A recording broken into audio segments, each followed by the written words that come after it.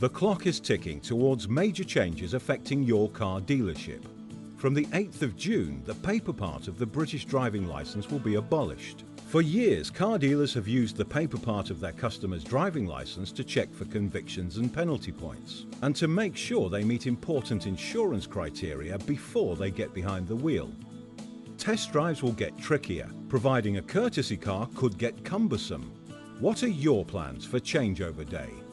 In future, the DVLA will store driver information electronically, and how you access that data will depend on your insurance. So sales departments need a speedy solution so car demonstrations go ahead without delay. The plastic part of the license? That's not going to be enough to make sure you're covered. Are you prepared?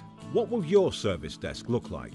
If you're using your own motor trade insurance policy, it might look like this. Your company can use DVLA's View My License and Share My License. It's a two-step process that needs a driving license number, a national insurance number, and a special access code. Lots of checking to do. Or there's the DVLA phone line. It's a premium number, so more than 50 pence a minute. That's a verbal check once you've got through.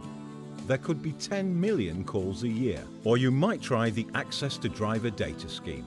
It costs dealers thousands to set up and more than £1 for each license checked. But at this desk, it all looks a lot easier.